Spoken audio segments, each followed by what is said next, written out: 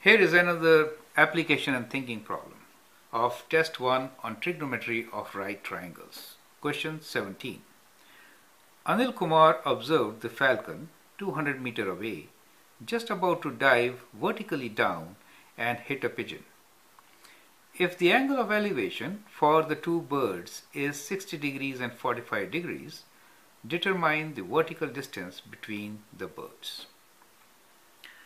Now, have a look at the sketch and correlate with the question.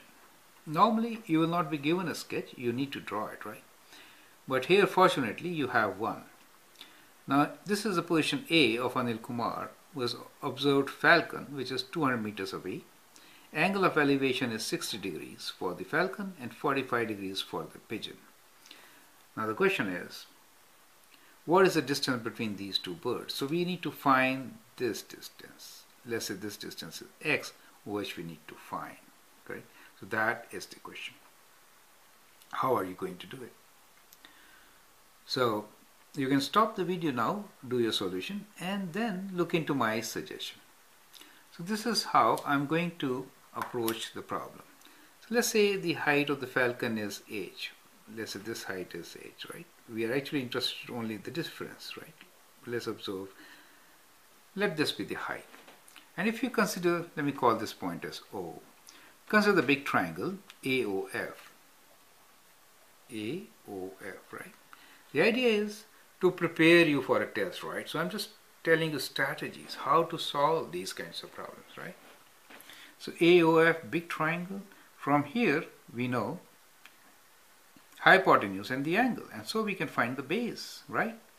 So it is adjacent over hypotenuse, cosine. So we'll use cos of 60 degrees is equals to AO over 200.